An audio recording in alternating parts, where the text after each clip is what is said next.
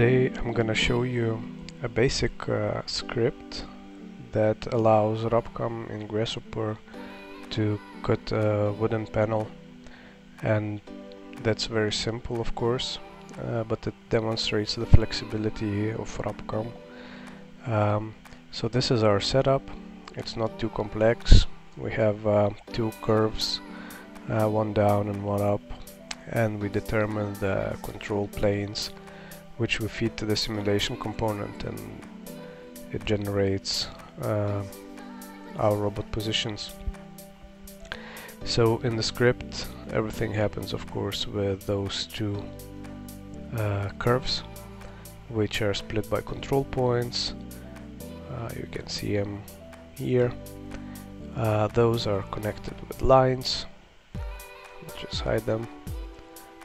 These create the planes. You can see the planes, they're facing the normals of elongated lines.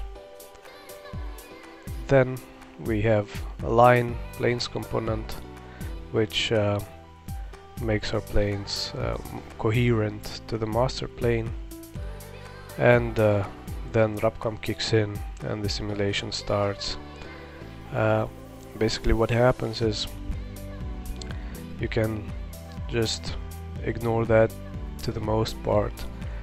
We set up the tool for RAPCAM here through Eulers and TCP coordinates.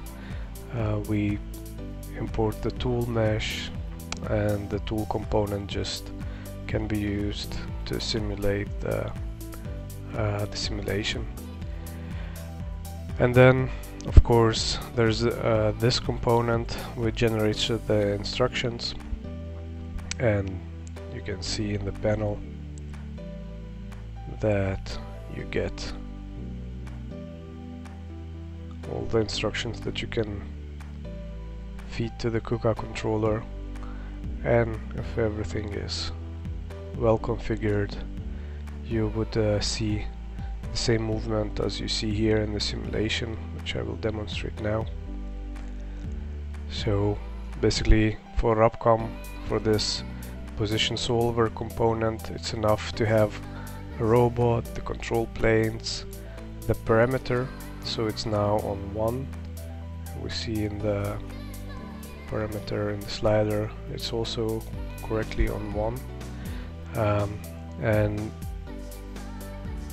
you have a tool that is also needed here to make the simulation correctly represent the robot that is set up in reality. And now if we just move this slider, you will see that the robot just follows the predefined path, and you can follow this to get a good feeling of how the robot will behave given the control planes that we've just generated through this path. And you can also, of course, download the script on our website.